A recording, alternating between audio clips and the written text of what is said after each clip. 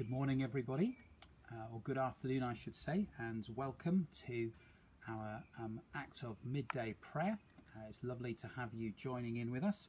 As I say each time, it's really helpful to me if you could comment and make your presence felt, just so that I know that our internet is working. We've been having a few problems with our internet recently, and so that's really helpful for me. And I'm just at the same time as I'm speaking to you, just seeing if this has come up so that I can monitor it on my phone as well.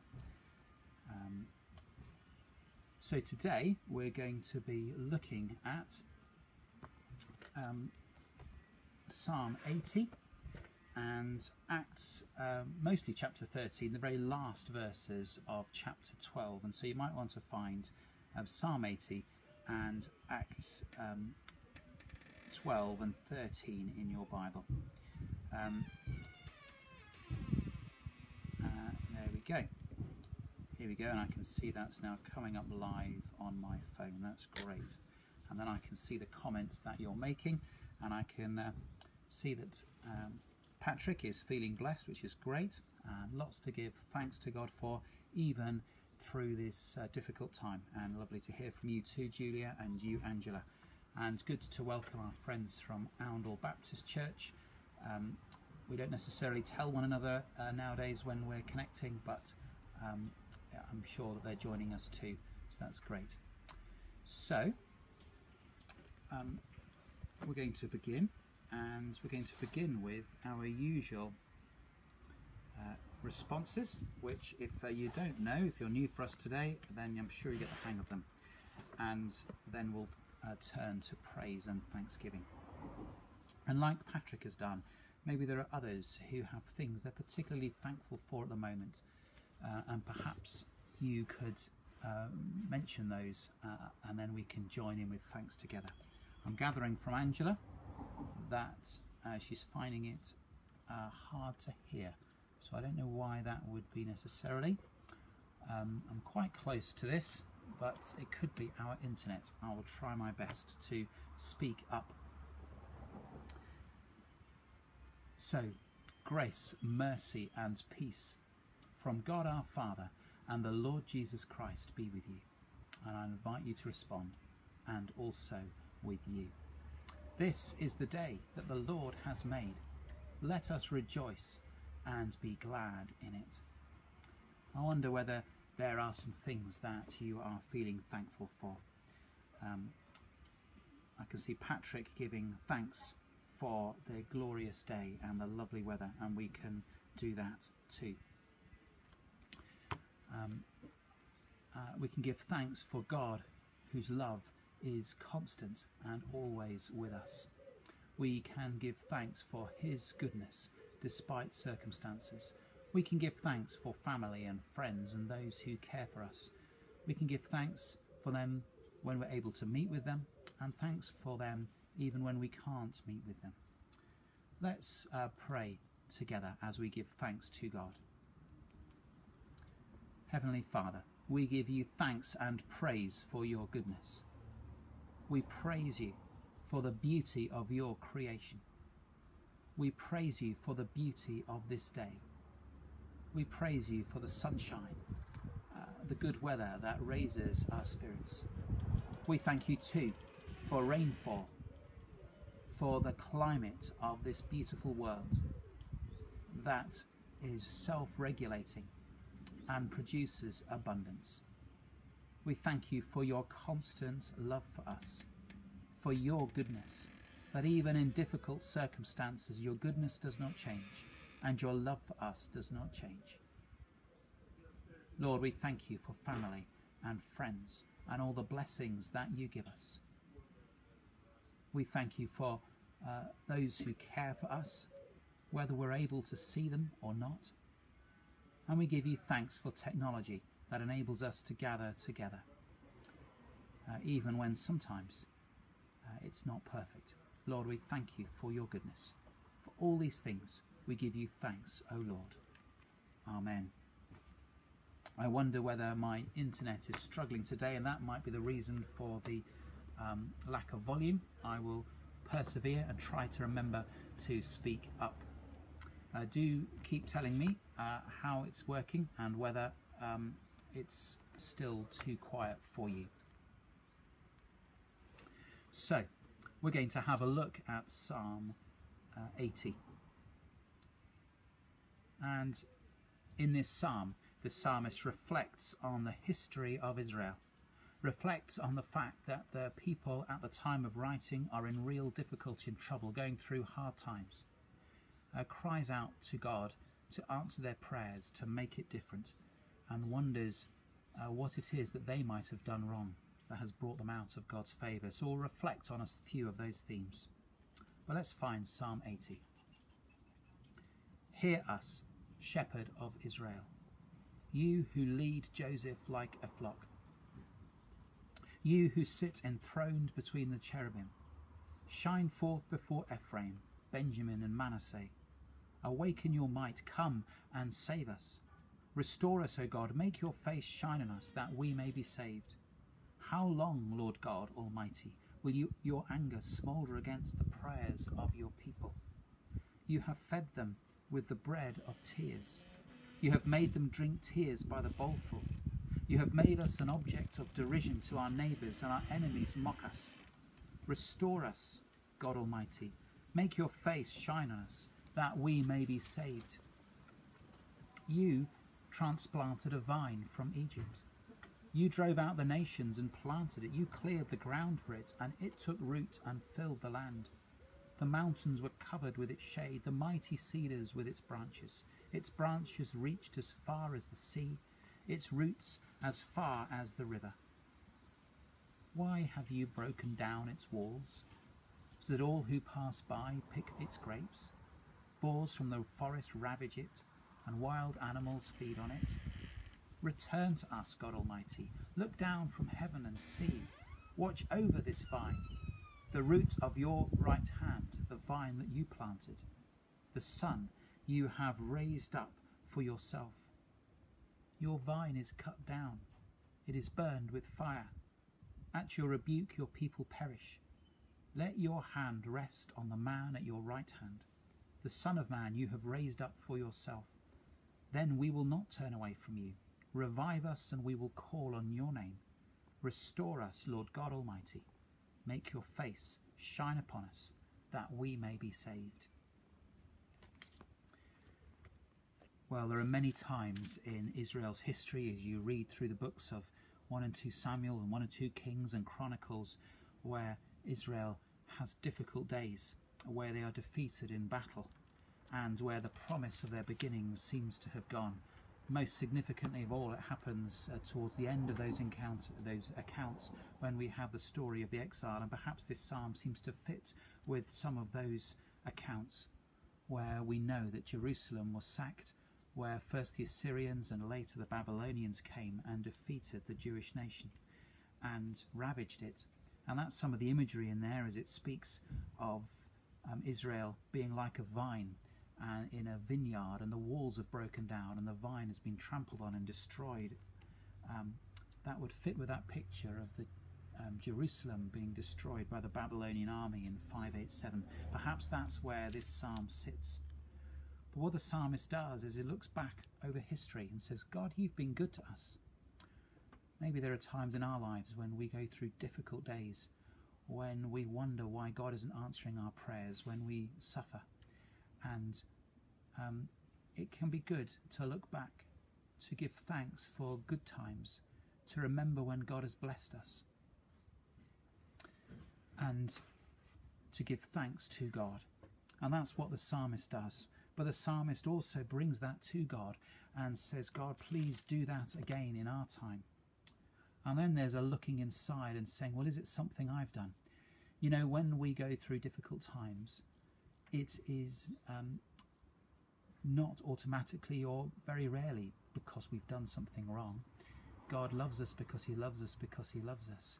And it says in the Bible that many people who are faithful to God doesn't stop them having good times. And when times are good, it doesn't mean that God is rewarding us. And when times are difficult, it doesn't mean that God is punishing us. However, there can be times when we reap the consequences of wrong we've done. And so the psalmist here is reflecting on that question. Lord, what have we done wrong? Are there things we need to change? And of course, when it came to the exile, that all happens because Israel had turned away from praying to God, turned away from trusting in him, turned away from following him, and there were consequences for that. And through the exile, God brought a remnant of them back to him, willing to follow him. At the end of the psalm here, there is a looking forward, a son of man who might be raised up, a son who God will raise up, and there's a hint of the New Testament in that, of God promising the day when Jesus will come and show us the way to live. So perhaps some thoughts for our time now as we go through difficult days in many ways. Times for us to give thanks to God for his faithfulness in the past, to trust him into the future as he has been faithful in the past, and to give him praise and thanksgiving. And also in humility to ask, what can we learn through this time? Are there ways in which this pandemic has taught us to trust God in a way that we haven't trusted him so much before? Is this an opportunity for us to turn back to him more fully in prayer and trust? So there are some thoughts on Psalm 80. Margaret is wondering whether I'm a long way from the screen. I'm not too far away from it, so I'm hoping that it's still picking up what I'm saying. It could be that the internet's a little bit weak out here. Let's turn to Acts chapter 12, and we're going to read the last verse of chapter 12, verse 25, and then we're going to read through chapter 13 up to verse 12. So last week we were looking at the book of the letter, St. Paul's letter to the Galatians, and actually these chapters are written at a similar time to when the letter to the Galatians was written, and so it's quite interesting to be able to put these two things together. These are Luke's account in Acts and St. Paul's letter to the Galatians. So chapter 12 verse 25. When Barnabas and Saul had finished their mission, they returned from Jerusalem, taking with them John, also called Mark. Now in the church at Antioch there were prophets and teachers: Barnabas, Simon called Niger, Lucius of Cyrene, Manaen, who had been brought up with Herod the Tetrarch, and Saul. While they were worshipping the Lord and fasting, the Holy Spirit said, "Set apart for me Barnabas and Saul for the work to which I have called them." So after they had fasted and prayed, they placed their hands on them and sent them off. The two of them, sent on their way by the Holy Spirit, went down to Seleucia and sailed from there to Cyprus. When they arrived at Salamis, they proclaimed the word of God in the Jewish synagogues. John was with them as their helper. They travelled through the whole island until they came to Paphos. There they met a Jewish sorcerer and false prophet named Bar-Jesus, who was an attendant of the proconsul Sergius Paulus. The proconsul, an intelligent man, sent for Barnabas and Saul because he wanted to hear the word of God. But Elymas the sorcerer, for that's what his name means, opposed them and tried to turn the proconsul from the faith. Then Saul, who was also called Paul, filled with the Holy Spirit, looked straight at Elymas and said, "You are a child of the devil and an enemy of everything that's right. You're full of all kinds of deceit and trickery. Will you never stop perverting the right ways of the Lord? Now the hand of the Lord is against you. You're going to be blind for a time, not even able to see the light of the sun." Immediately mist and darkness came over him, and he groped about, seeking someone to lead him by the hand. When the proconsul saw what had happened, he believed, and he was amazed at the teaching about the Lord. So at the beginning of those verses, Barnabas and Saul have just returned from their mission. We need to look back to Acts chapter 11 and the final verses from 19 onwards in Acts chapter 11 to remind ourselves what that mission was. And that mission had been to take a gift to the Jerusalem church, a gift from the Gentile church in Antioch to the Jewish church in Jerusalem because there was famine in Jerusalem. A gift of love from the Christian brothers and sisters who were Gentiles to the Jewish brothers and sisters. And there's an interesting background to all of that. And if you read Galatians chapters 1 and 2, you can see what else happened in that meeting that's not recorded in Acts, but is the background to it. And a huge discussion began to happen as to the inclusion of Gentile Christians as full members of the people of God without any caveat that they were full members of God's people. And so that's the background, and Barnabas and Saul come home from that successful visit. And then it's interesting, this church at Antioch, what an amazing group of different people. What a beautiful picture of the church. There's Barnabas, who's Jewish.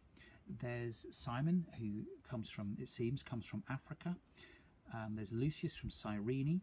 There's Manian, who was a member of the elite, being in the court of Herod the Tetrarch. This complete mixture of cultures and backgrounds, all believers in Jesus Christ.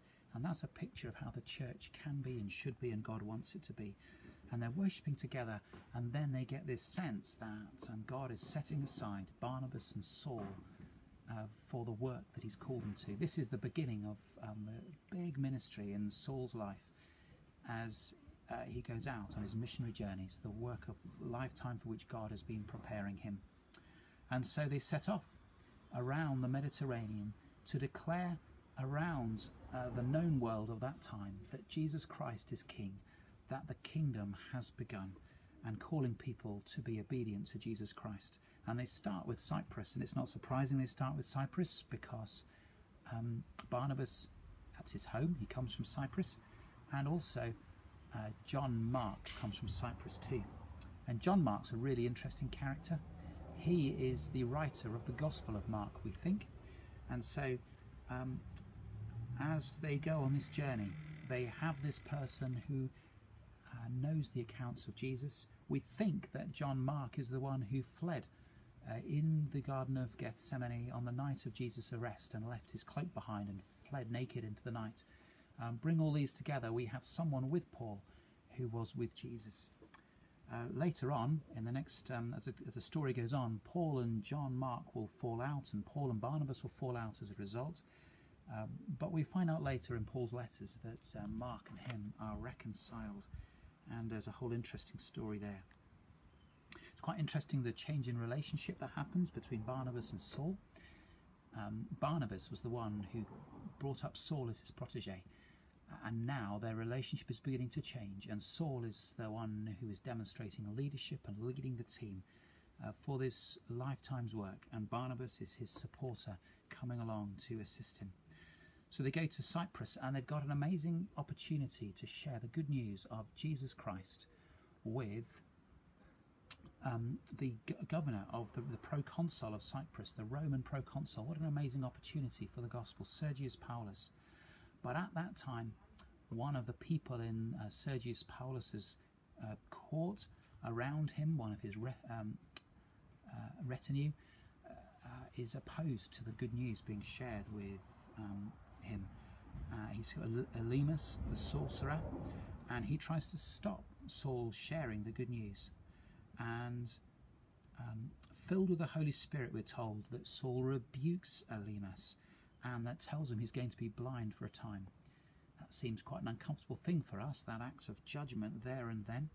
But one thing I remember is that that is exactly what happened to Saul himself. And it was through that temporary blinding on the road to Damascus that he came to face up to his need of grace, his need of forgiveness, and the depth to which God went to save him, the love that he had for him. And so that was the route by which Saul came to know God as his Father and came to know Jesus Christ as his Saviour.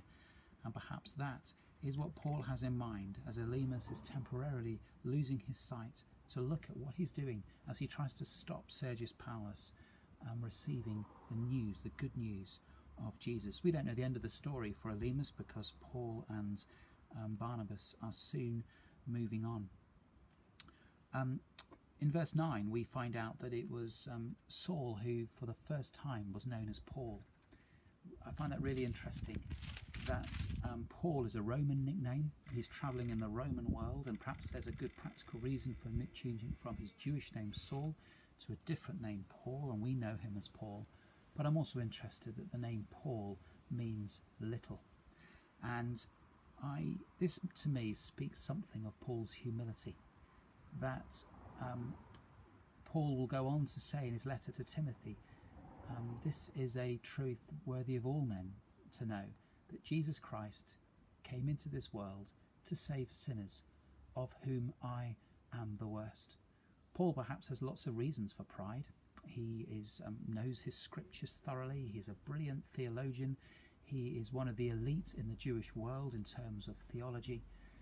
And yet on the Damascus Road, when he hit the dust, he came to realize that he owed everything he had to Jesus Christ. He had been a persecutor of Jesus until he came to know him and changed. And it was through God's grace and love for him that he's able to do what he's doing. And so Paul chooses this name that doesn't mean grand or great or big. It means little. We understand from other things he says he probably was literally a little man. We understand from other things he says in his letters that he may well have had some kind of physical disability.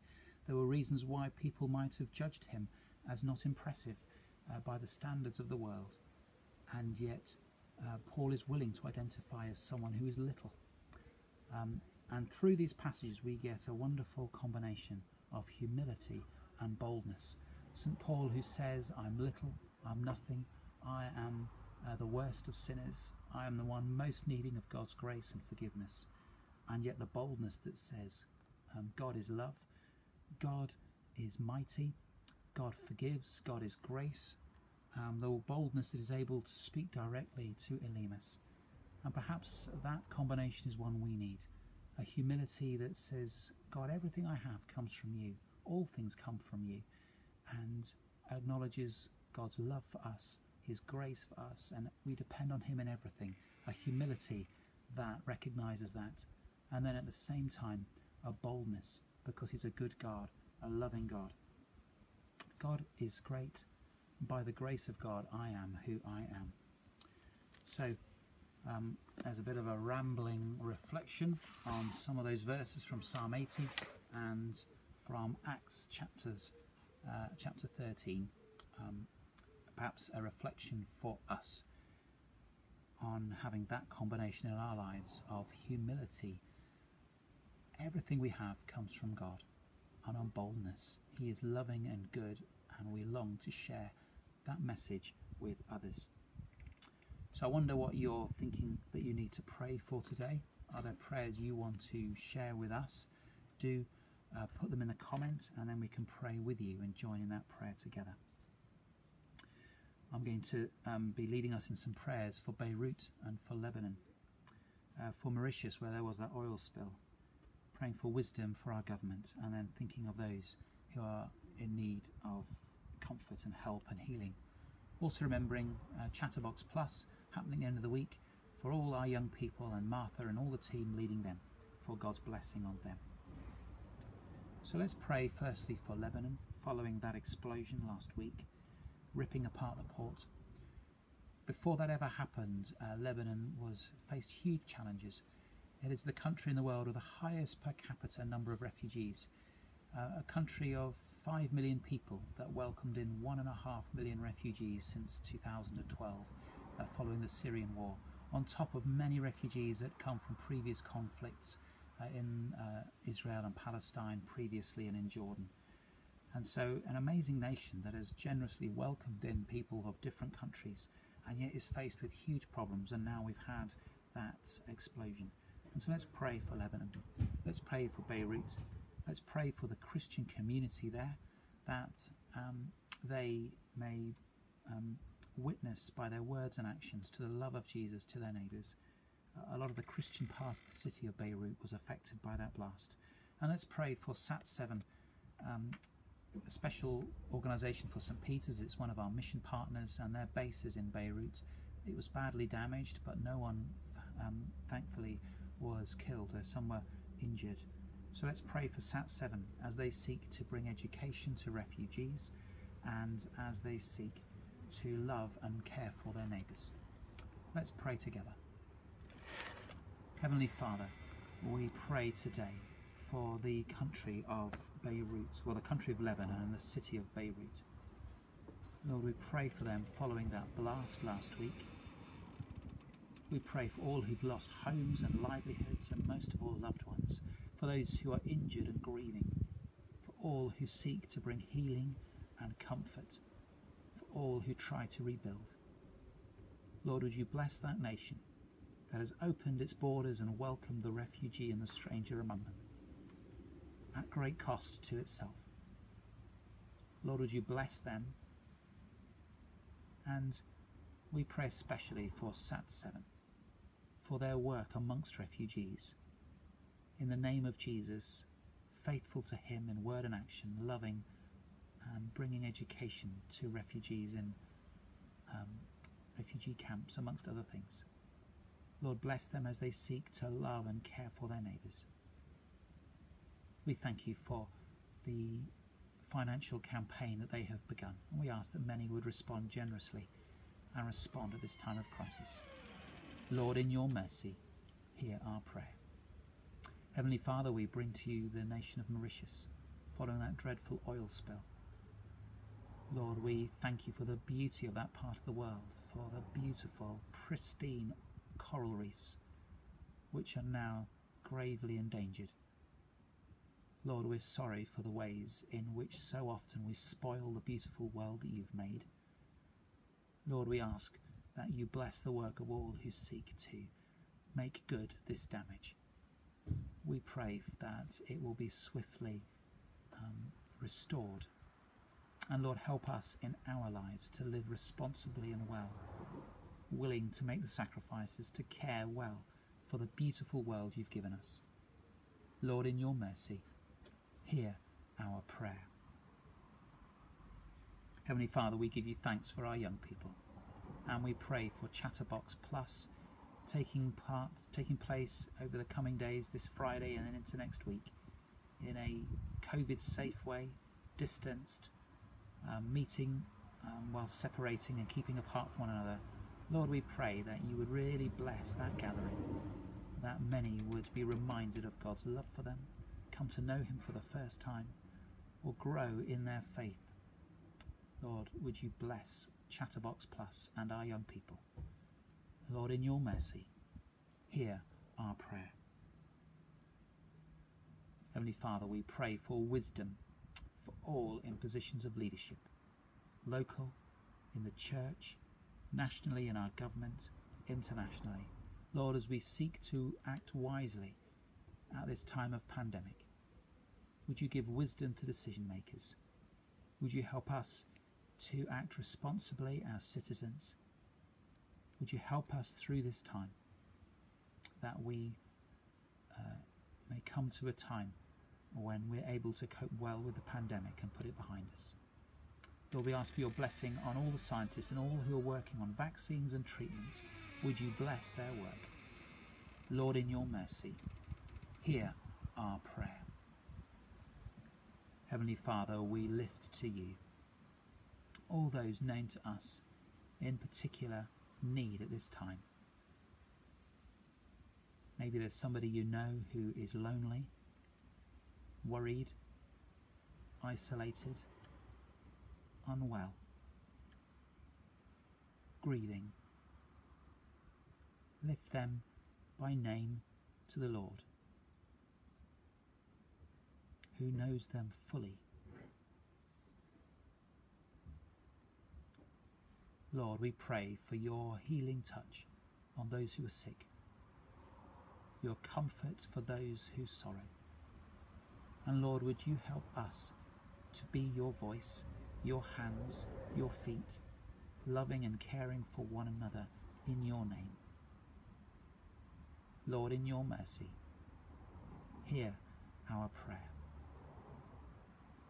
And Heavenly Father, especially at St. Peter's at this time, we pray for Mark and Sue as they prepare to move on to a new job and move away from Oudle.